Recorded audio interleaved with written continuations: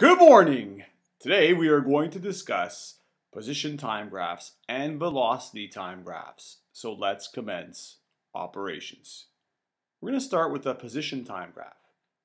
The y-axis here is the position and the x-axis is time. Let's start off with very simple motion. Let's start off with an object that is stopped at a position of 10 meters. Let's see what that looks like. Not very interesting. It's a line. The slope of that line is 0. So for an object that's stopped, a position time graph is just a line with a slope of 0. Now let's look at an object that's actually moving.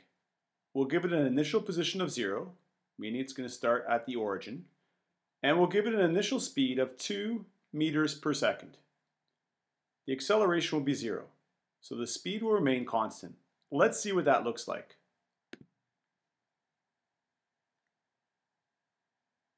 Well, notice it's a straight line again.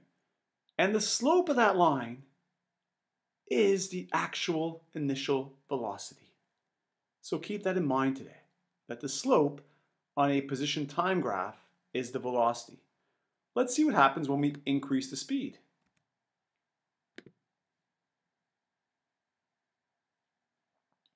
Notice that the slope gets steeper. And if we go a little faster,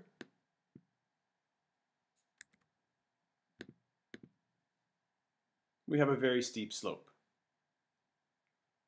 So, on a position time graph, constant velocity is represented by a line.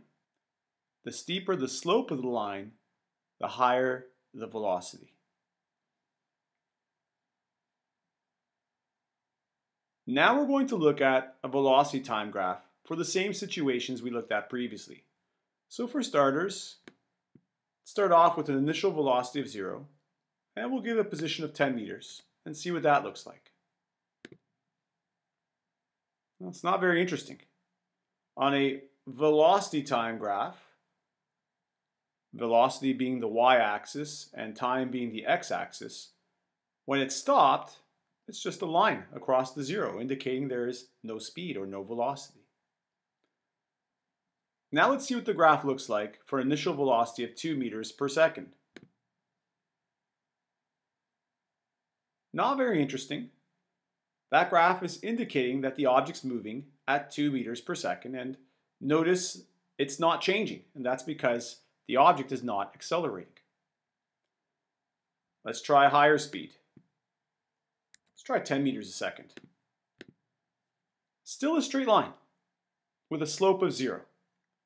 So it's interesting. On a velocity time graph, when the velocity is constant, the line's position doesn't change. It's always at the same mark. In this case, 10 meters per second. Let's look at these two graphs at the same time. On a position time graph, this line represents 10 meters per second. The slope of the line is the velocity. On a velocity time graph, this line represents 10 meters per second. Notice the slope is 0.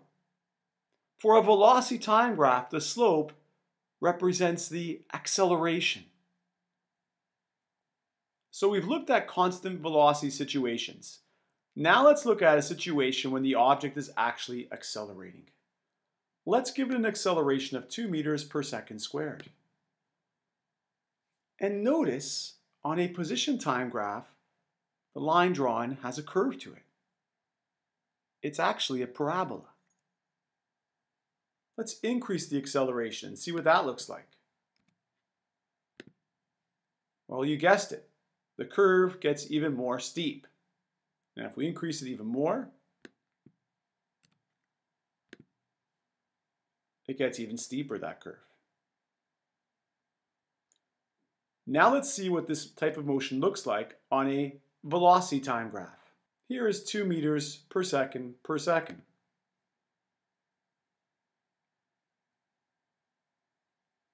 As mentioned previously, the slope of this line on a velocity time graph is the acceleration. Let's try 4 meters per second per second.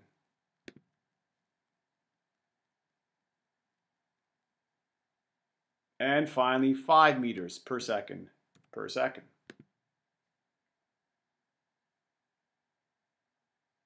So this is what the graph looks like for objects that are speeding up. Now let's look at the two graphs together at the same time. For an acceleration of 5 meters per second, the position time graph is a curve. The velocity time graph is a line. The slope of that line is the acceleration. 20 is the rise. The run is 4.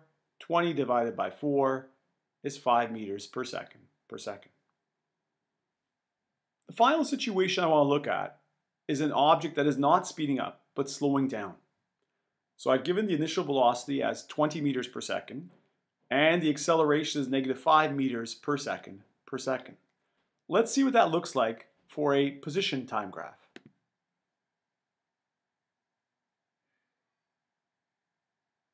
Notice it's a curve.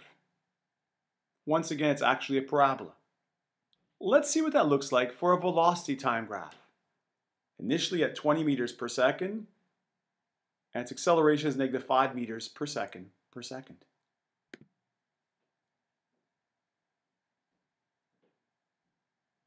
Let's see it again. And it comes to a stop. Now let's look at the two graphs together for a situation when it's slowing down. Initial velocity now is 10, and the acceleration is negative 2.5 meters per second per second.